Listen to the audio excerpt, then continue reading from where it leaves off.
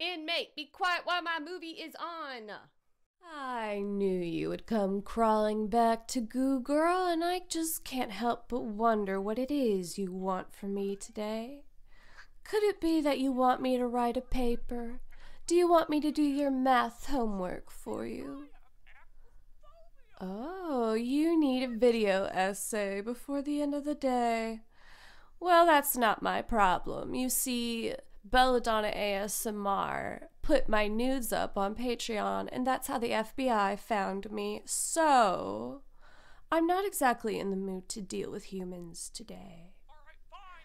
Or your damn video essays. Oh, it's about Hitchcock? Oh, okay, I take that back. The only thing is when I partially VORE somebody, I require a consent form to be signed. I'm in prison for long enough. Alright, well, I assume you know by now what the drill is. You're gonna take some fairy wine. Yes, I snuck some in my hair. And then you're gonna start tripping balls while I try to educate you. And maybe it is a little formulaic, but it does seem to be working at least a little bit. Maybe, slowly, I will finally make the world slightly less stupid. And maybe then I'll finally have somebody to properly talk to. But in the meantime, here we are. Go ahead, drink up that cheerwine float in hush puppy flavor venom, and we can begin before your short attention span dissipates. You know, isn't it pretty when the world spirals out of control all around you like a kaleidoscope of flowers and vines and broken shards of glass? Yes, let the world slip from you like an undertow, dragging you to the depths of the ocean itself. Now, as you are surrounded by nothing but blue, I want you to imagine yourself in an art museum, and you are actually smart for once. Yes, and you see me looking at a painting of myself. And then we both turn and we look at you with quite a bit of annoyance. Vertigo is definitely a work of pure genius. Not that you would know what that looks like. I feel like if you watched Vertigo, you would get bored halfway through and you would complain that there wasn't enough action. And I think that's exactly what's wrong with everybody on the planet today. Not enough patience. Instead, you just want the world to spiral like an angry hurricane. Vertigo is a psychological horror that sneaks up on you in the middle of the night when you're pondering what it all meant. And then you realize just how wicked it all is. And that's the genius of Hitchcock. Nothing is as it seems on the surface. Okay, so they're going to use my acrophobia to stop me from, seeing that there's like a body switch up at the top. Once I've used you for everything you have, I'm going to dispose of you just like they did in the good old days. Not realizing that Madeline was actually a different lady this It annoys me that I have to summarize Vertigo because I think everybody in the world should have seen it by now, but here we go. Spoilers. If you weren't paying attention, you're confused. But if you're smart, you'd think this is holy shit genius. Either way, an ex-detective comes out of retirement to investigate the strange behavior of an acquaintance's wife. Her name is Madeline. Little does the ex-detective realize that Madeline is not Madeline. She is a woman pretending to be Madeline, whose real name is Judith. Oh look, you're confused already. You see, Judith was hired by the acquaintance to pretend to be his wife so that he could kill the real Madeline and get away with it. I think my Madeline's dead. Oh! And the plan would have gone perfectly had Judith, pretending to be Madeline, not fallen in love with the ex-detective. Worse yet for her, thinking that Madeline is dead, the ex-detective finds her and sees that uncanny resemblance.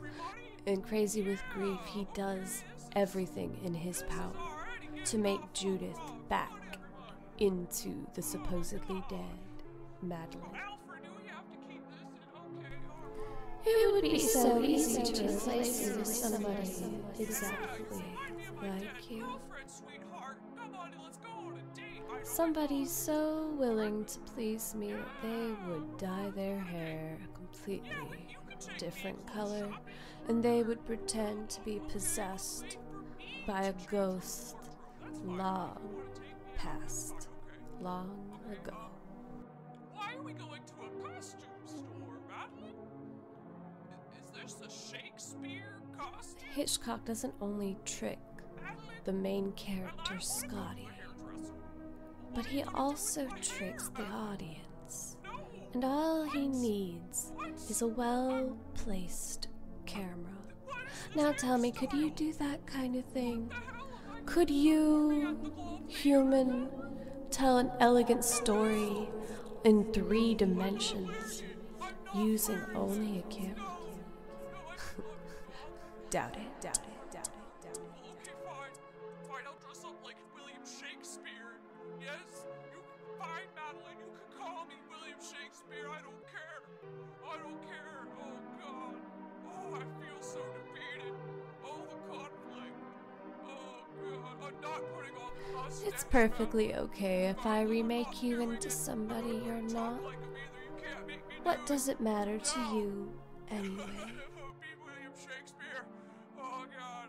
Fine, I'll put on the mustache. God damn it. The story of the ghost named Carlotta, who Madeline is supposedly possessed by, revolves around her being thrown away by her husband until she is left poor and destitute. Then there's the death of the true Madeline, who is literally thrown out of a church tower because her husband grew too bored of her. And finally, at the end of the movie, the ex-detective seeks to recreate the death of Madeline, his Madeline, the Madeline that never properly existed. And in that recreation, Judith slips and falls. So like 2 points on a spiral, they are reflective, but they are not exactly the same.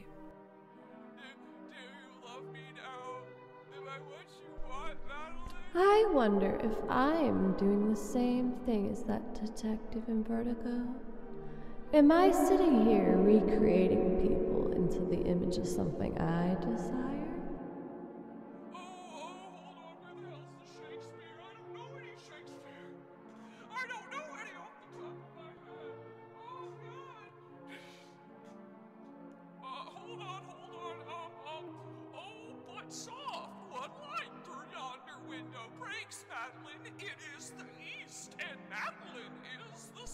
After all, my desires are so seldomly cared for. And yet here, in this little world of ours, I can't help but feel such excitement. Especially knowing that I get to spit you up and throw you out. Speaking of,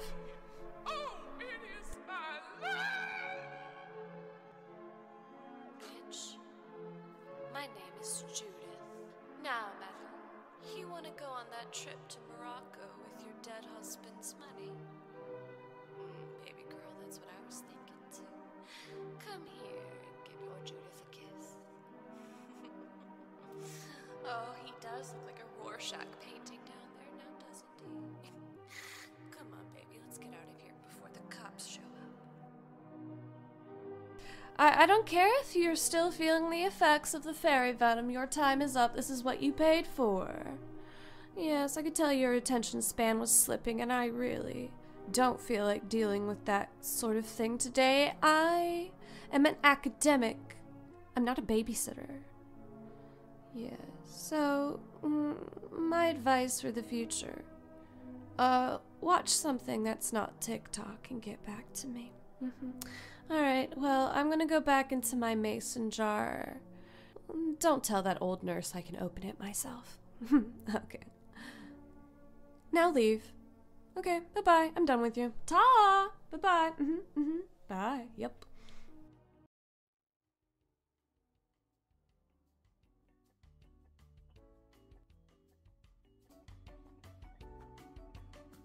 Hey y'all, it's Marsha O'Hare with Nightmare Public Broadcasting here to ask if you've been spun round baby right round like a record baby round. The people who spin me right round are Zemo, Rocco, the Logosamancer, Justin, Doranis, Picanic2, Organic Emerald, and Jack Stonebeard.